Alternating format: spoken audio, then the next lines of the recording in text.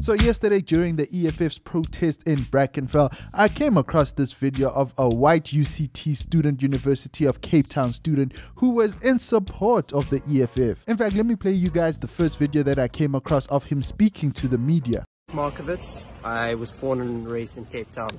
Live in Cape Town. The situation here in Brackenfell is the same as every single white neighborhood in the whole country. The racism is instilled in the bones of these people. The only difference is here that it's more open and violent. I went to a private school with mostly white kids, and this thing happened all over. We had parties where we didn't invite the black kids. Black kids only hung out with each other. It's a violent space to grow up in this country. Nothing has changed. It's only gotten worse in the past 30 years. And today I think we want to have that confrontation with these whites. I saw these private security guys standing there with their guns. They're threatening us. The PPA has been threatening us. It's a violent state to live in. And today I think it's time we fight back.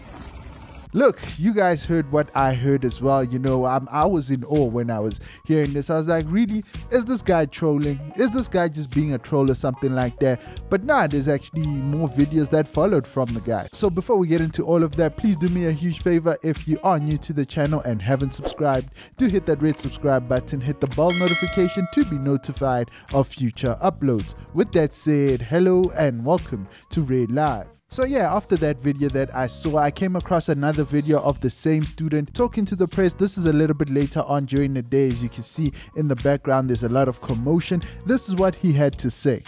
I'm standing in solidarity with the EFF and Blackland First, and we're standing against the Cape Party and the DA, which are trying to uphold white supremacy.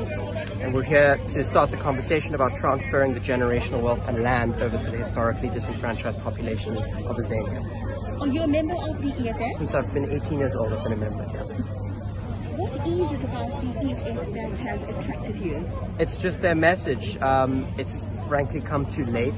Their message of transferring the generational wealth that has been stolen. The property that exists in expensive white areas in this country needs to be transferred. And they're speaking about that. No other party is speaking about that. The ANC is a neoliberal centrist organization. They're not interested in doing any of this. The EFF has spoken, something we all feel, we all talk about as young people.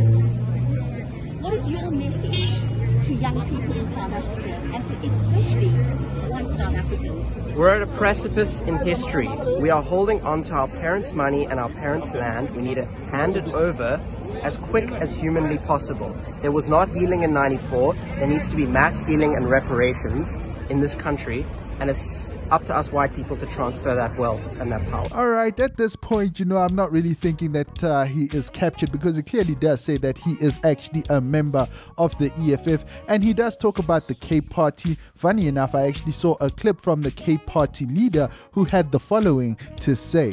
Surname? Jack Miller, leader of the Cape Party. Why are you here today?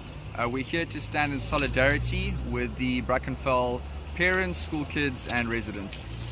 And what is the Cape Party all about for people who are not aware of the party? The Cape Party, we're basically a grassroots organization that believes in that we can still have a rainbow nation right here in an independent Western Cape. We think that this dream of a rainbow nation has been destroyed by the ANC and even worse by the EFF. So we're here today to stand for true non-racialism, and the only racists that we see here in Brackenfell today are the EFF. And are you calling for the independence of this province? Yes, we are. Why? Because it is the most racially diverse. We have a different political ideology to the rest of the country. The Western Cape is the only province that has never voted for the ANC or any of these types of racist policies. So the Western Cape is the most multiracial, and we want to have a true rainbow nation in an independent Cape. Now let me ask you about racism. There's been several reports of racism, particularly because we're here in Brackenfell High, where even a diversity committee was established to filter through those complaints of racism and racial discrimination. Sorry, what's the question? The question is, what about the racial reports, the racial discrimination reports that have been coming into the school through the diversity committee that was established? Because a lot of students, particularly the black students, were feeling excluded and racially discriminated? That's a political agenda. This is a political agenda driven by the EFF, and you could present the exact same case for if there were schools where there were majority black students, and all you need to do is to go into social media, look at private house parties from high schools in areas like Khayelitsha or Gugulethu, and you could lodge similar complaints, and it's just ridiculous. The students were not racist. We've discussed. We've had discussions with many of the students here, the parents and the residents, and these are not racist. So the Cape Party leader is basically saying the opposite of what the EFF member is saying. They are literally on opposite sides of the fence, like literally, because there was a fence separating the EFF and the rest of the Brackenfell members. Now the Cape Party leader was talking about an independent Western Cape, independent from South Africa, I suppose.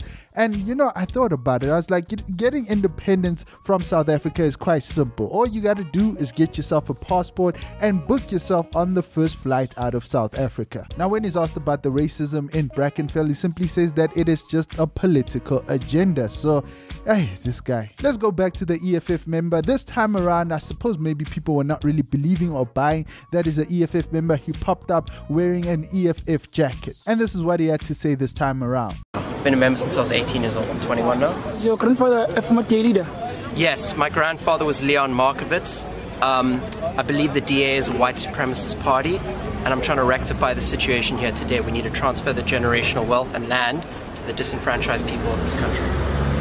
So what do you think of the residents being on that corner? I think they yearn for apartheid. I think they use neighborhood WhatsApp groups and PPA and private security to uphold apartheid in their neighborhoods. This exists in every single white neighborhood in this country. The only difference is that in Brackenfell it's more potent and violent. What do you think? Do you think the EFF is justified to come here and to protest outside the I think school? they need to be doing more. I think we need to be taking this protest to Clifton and Houghton Park, where the 20 million rand houses are. Okay, I think Brackenfell, there's not enough money here. These poor whites are angry and violent, and they're bored with their life. We need to take it. We need to take it where the rich people have money, and they're still making money off that land, which is all generational wealth passed down from their parents. Talk to us about the response of the WCED to this situation. It's a DA situation. The DA is still a white supremacist party. Okay, they're not interested in solving the problems, the wounds of apartheid. I have no faith in any DA government body to solve any situation. And how do you feel personally when you see, as a white person, as a young white person, we're supposed to be this rainbow nation, your generation... It's not a rainbow nation. Yeah. 94, we didn't fix the problem. Mandela sold us out. Yeah. We sold out Winnie, and today, and things like today, are part of the process of fixing that and healing these wounds. How do you feel about the Cape Party being here? I think the Cape Party is a white supremacist organization. You see the way they're dressed, the way they're armed. They yearn for the old days, and I feel sad for them. They hold so much anger in their hearts. And Jack, the independence, Cape Party is calling for the independence of the Western Cape. Yeah. This is something that we've heard from the VF Plus leader as well. What are your thoughts? It's these white people trying to hold on to their generational wealth. They're scared of losing their land. There's very valuable land in the Western Cape. We need to take this land and transfer it to the people of this country.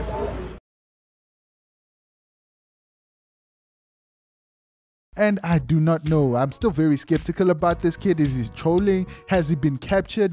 But in all seriousness, do get in the comment section down below and let me know what you guys thought about the EFF member talking about racism in Brackenfell. And also let me know what you guys thought about the Cape Party leader talking about the situation in Brackenfell and the Western Cape's independence from South Africa. And as always, thanks for watching. Don't forget to subscribe to RedLive if you haven't, and binge watch my previous videos.